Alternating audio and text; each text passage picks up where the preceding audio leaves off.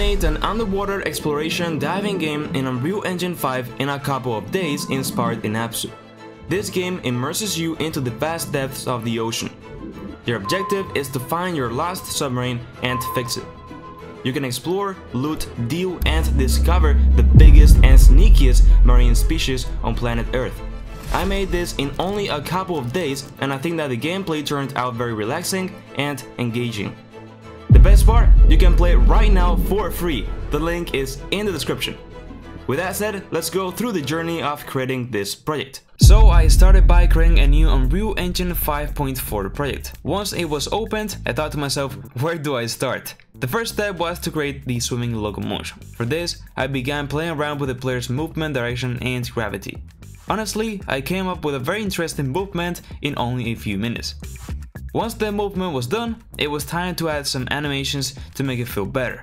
As right now, I created a blend space where on every direction there's a different animation. That way it will create a smooth locomotion for the player. Once the locomotion was done, it was time to replace the mannequin. I went and searched on Sketchfab until I saw this one, which looks pretty cool. I rigged it with Maximo, and in Unreal I made a real-time retarder. That way, as they have different skeletons, the animations will be copied from the mannequin to the diver, and we can use them. Alright, so now we could swim around with our diver, but it doesn't feel right. The thing needed was audio. I added some underwater sounds, and this improved the experience a lot.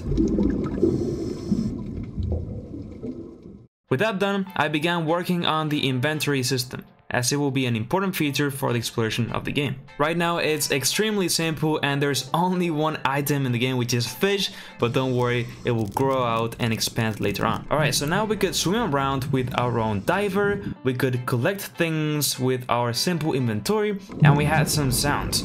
So what is left? Well, of course, an environment. I'm going to be using this underwater blueprint from Karim. I actually used this underwater blueprint in another video in Devlog, which was making an underwater bodycam game in Unreal Engine 5, which actually turned super realistic, super cool, so I will link in the description just in case you want to check it out. As you can see, this environment is crazy good. It looks amazing, the immersion is there, it just feels so cool, like you're diving underwater.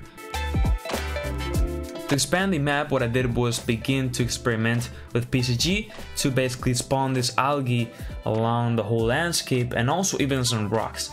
But at the end, I thought that using manually sculpting and painting some algae and some rocks was gonna be easier and faster. Now, I added a secret thing to the game, so I want you guys to just watch this clip and try to spot what I have added.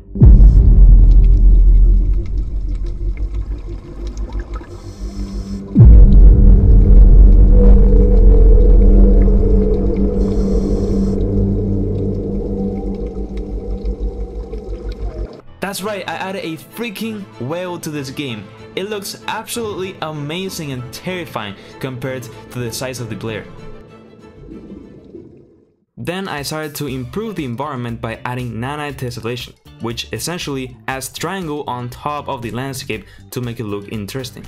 Then I began working on the starting area, as I didn't want the diver, or in this case the player, to begin on that coral reef. I wanted to move it into an open space where there's a sense of direction in all places and you don't know where to go, and essentially you're lost. To improve the immersion of the game, I added some bubbles that will come out of the player as you swim, and I think it looks really cool. Then I left the visuals a bit and began with actual mechanics. So the first thing that I wanted to change was the inventory. Instead of being a plain 2D widget, I wanted to make it like in a 3D space, to make it a bit different from other games, and I think that there's a very cool opportunity with this player in this size. And I know this is kind of visual, but you know what I mean.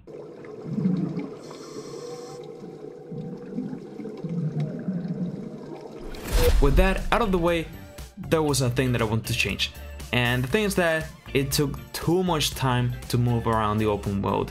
Like, it seemed beautiful, the size was pretty correct, but you know, it felt like you were very slow and you want to just kind of press shift and run, and that is basically what I did. I introduced a turbo mechanic where if you hold the left shift, you will basically start to swim more intensively for a few seconds. And to avoid people just spamming this and ruining a bit the experience, what I did was add a little stamina bar, let's say, that will appear in 3D again next to the player, and it will slowly drain, and then it will go ahead and fill up once again. Now yes, very cool, we have all of these mechanics already in the game, but there's something that I haven't thought about, and it's what's really the purpose of the game? What do you have to do? What's the objective? Well, I thought for a bit and I decided that you are a lost diver and you essentially have to find some scrap, which is old pieces of metal throughout the map, and you will need to also find your lost submarine and essentially fix it and escape. So as you can see, I built this really nice area in the map where basically the submarine is, and you will need to find it. Now I added a very cool key element to find it, which is sound, and it will be basically emitting this typical radar submarine sound every couple of seconds in 3D, and therefore you will be able to orient through the ocean and find it. Then I added more scrap pieces around the submarine and also made an interactable prompt where you can actually click to fix the submarine, and later on I will check that you have the necessary pieces of scrap.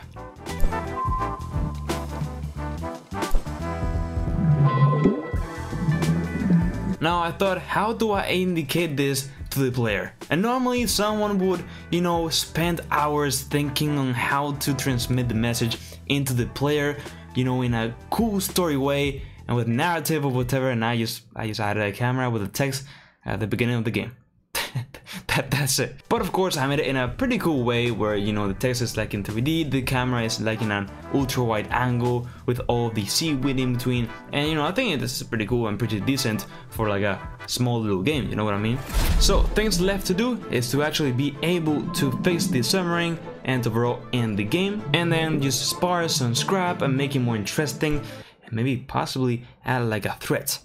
And you know where I'm coming with this. Okay, so what I needed was to add a threat to the player. Right now you can just wander around the whole ocean and just not be scared of anything, just relaxed, and that's good. But there's some moments that I think adding a bit of tension will be pretty cool. So I decided to add stingrays to the game. Basically they will be just positioned at certain points in the map, and normally they will be in groups of 3. And this one will be covering an item, which of course will be scrap. And in order to obtain the scrap, you need to pass through a bit of danger to grab it without, you know, being caught by them. Basically, if you get hit by them, you instantly die and you restart the whole game. I also improved a bit this system. Then I began to create the escaping sequence, so you will be able to see this little quick cinematic of the submarine just going and escaping. After that, I made a main menu, which is essential to, you know, be able to play the game properly.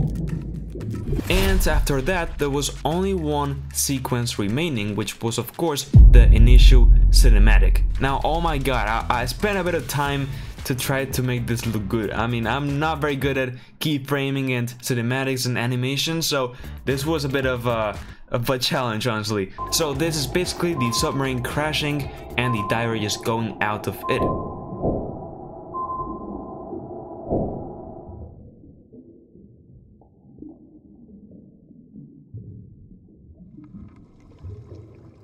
Did that look good?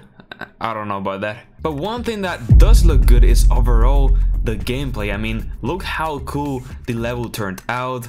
The swimming mechanics, it's so satisfying. I love it, honestly. Okay, so then I spent more time overall refining, improving certain mechanics as the inventory, adding certain locations for the items, for the scrap, adding more stingrays to certain locations to make it more, you know, interesting, and to overall finish up the game. Now there's a million more things that I would love to add, but I'm not gonna spend more time on this part for now, unless of course you support it a lot. If that's the case, make sure to smash that like button, subscribe to my channel, and also leave me a comment letting me know that you want to expand this game. Okay, so there's only one more thing left to do, which is to package the game test it and put it on Itchio so you guys can play it. So I packaged the game, and when I opened it up, everything was super smooth and super cool, so I was happy to go. Next up, I began setting up the Itchio page. Now the thing was picking up the description, the game name,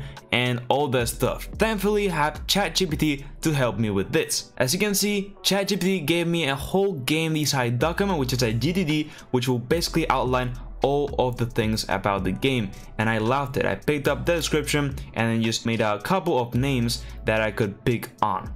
So from the list, there were two names that I loved. The first one was Deep Blue Odyssey. I love that one. And then the second one is Lost in the Deep, which is the one that I ended up choosing. I don't know what name honestly is better. I think Lost in the Deep is cool, but I also like Deep Blue Odyssey, or maybe there's others that fit the game.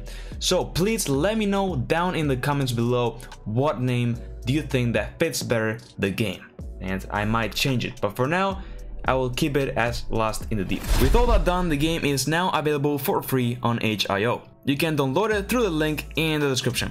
Let me know what you think about the game. Should I continue with it and add more features? Well, that depends on your support. The game should run pretty smoothly, but I will be reading all of your comments to see how it runs for you. You can also join my Discord server with over 8,000 members, where I will probably play the game and chat with you about it. So that's it, guys. If you enjoyed this video, I would really appreciate it if you could smash that like button and the subscribe button. My channel is full of Unreal Engine 5 videos and tutorials, so in here you will also learn on how to make games.